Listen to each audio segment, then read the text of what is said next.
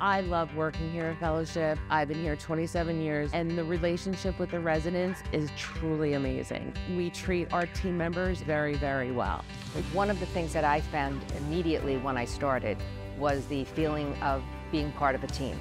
Everyone works together, no matter what department it is. We're all a team.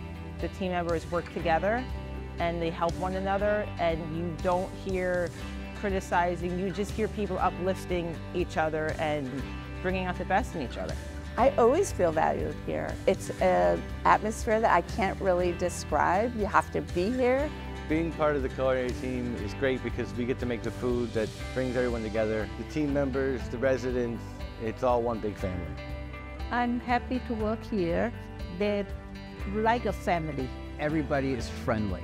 From residents to team members, everybody's willing to help each other out. Residents help out each other, team members help out each other. We have a good community here. You get to learn a lot of stuff, the way they treat you, and it's a great place to work. And it is a really good community to work in.